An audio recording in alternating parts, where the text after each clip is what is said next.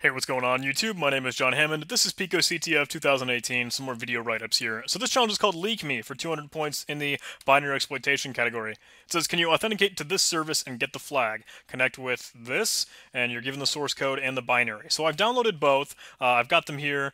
Just, see source code and a binary. So let's go ahead and mark that binary as executable, and let's go ahead and check out the source code.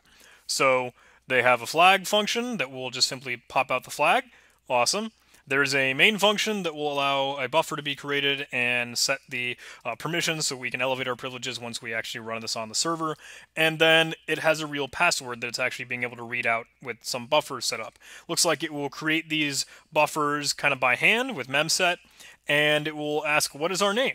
Then we'll try and read our name with the length of the name, right? So 256. And interestingly enough, what it does here is it tries to check for the very end of our name based off where the new line is. So once we hit enter, it'll read in that new line. And if it goes ahead and finds that, if it finds the position, what it will do is it will go ahead and set that to a null byte character. If it's not there, then it will just say, okay, it's totally fine how it is. It will ignore it. So that's a peculiar thing, and that is where our potential vulnerability lead will be. Then it says, please enter the password. It will go ahead and open up the password and display it if it actually has it available. And an interesting thing is we could take advantage of this locally because we're actually seeing some string compares being used between the password and the real password. And otherwise, if we get the right password, it will give us the flag. So let's go ahead and try this, right? If we wanted to run this locally, we totally could. Let's say auth, what my name, John Hammond. I'm just kidding. My name's please subscribe. Password file is missing. So if we were to create a password.txt, please subscribe again, then we could run this, say John, and then hello John, please enter the password, anything, which we know is wrong, and it'll say incorrect password. If we check this out with ltrace, we could see all this stuff happening. So if I said fgets what's my name, John, please enter the password, anything, we would see it actually do the string compare and we could find the password. However, we don't have shell connectivity in this challenge. We can't really run ltrace on the binary. All we have is this netcat to a connection. But we found a peculiar thing where we were able to leak out the password, potentially, if we just don't have a null byte character that ends our name variable. So we got to keep in mind, our name variable is 256 characters long. So if we actually fill out all of those, and it won't be able to place a null byte character or terminate that position there, that string, we will potentially read out the next variable on the stack, which is password, right? Password is actually going to have that null byte, so it'll properly display the string if we actually were to overwrite the one in name. So we could leak out the password just like that. Let's go ahead and try it. We will need about 256 characters of anything, right? So all of these, we'll give that to our auth, we read it, and it will say the password that we already have, literally just stored in password.txt. So that's a peculiar thing, right?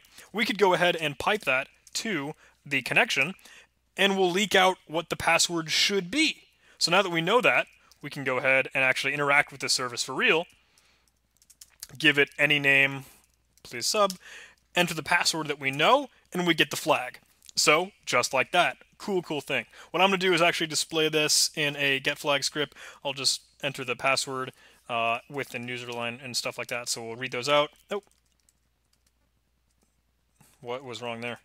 Oh, the $sign. So let's use a single quote. Works. Let's get tail tac n1. Gotcha. And that is our getFlag script.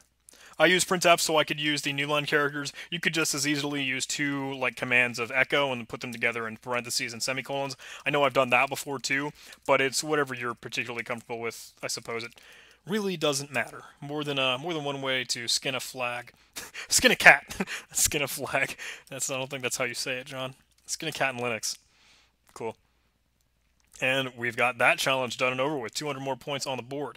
Next challenge is called Now You Don't, which is not too difficult, so I'm going to actually just bang it out in this challenge, in this video here. Let's mark leak me as complete. Sweet. Now let's make directory for now you see me, or now you don't, sorry. Oh, it exists, because I probably pre-downloaded it. Yep. So let's check out what we have here. Just a PNG file. Let's check out what it actually is. Looks like a picture of just red. So What challenge is this? It's forensics, whatever. I guess I'd consider this more steganography. What we're going to use is just kind of actually verifying that that is all red. So I'm going to go for my StegSolve tool. Easy, low-hanging fruit. If you don't have it, Google it. You can download it just fine. It's just a jar file. So what I'm going to do is locate StegSolve. Let's grab it. Java tac jar to run it.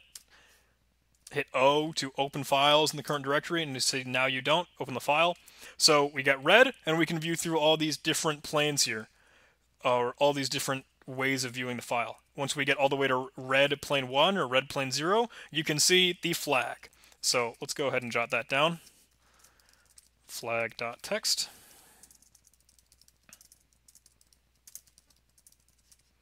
Now you see me. So that's the joke. Now you see me, now you don't. Oh boy, I can't type. 53323. Great. And that's that. So we can submit that, and we're cruising. Another win. Mark that challenge as complete. And if you wanted to, you could write a simple solution.txt, so you remind yourself what you did to win that and solve that challenge. Alright, hey, I want to give a quick shout out to the people that support me on Patreon. Thank you guys so much. I can't say it enough. $1 a month on Patreon will give you a special shout out just like this at the end of every video, just to make, I don't know, make you feel good, make you feel happy, make you feel like you're supporting some people that you like or something. If you like me, I don't know, maybe you don't. I don't know why you watch this video.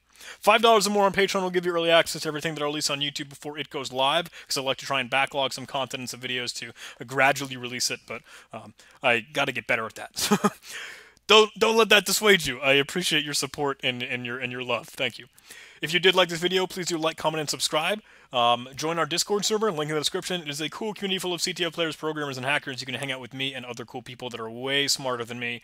And it's an awesome CTF WordCamp. We're going to be tackling a lot of the upcoming capture the flag competitions and just looking at a lot of resources like war games, over the wire, under the wire, picoCTF 2017 and 2018, just to get better, to learn. And that's what it's all about, learning. So please do come hang out. Appreciate it. Hope to see you on Patreon. Hope to see you in the next video. Love you guys.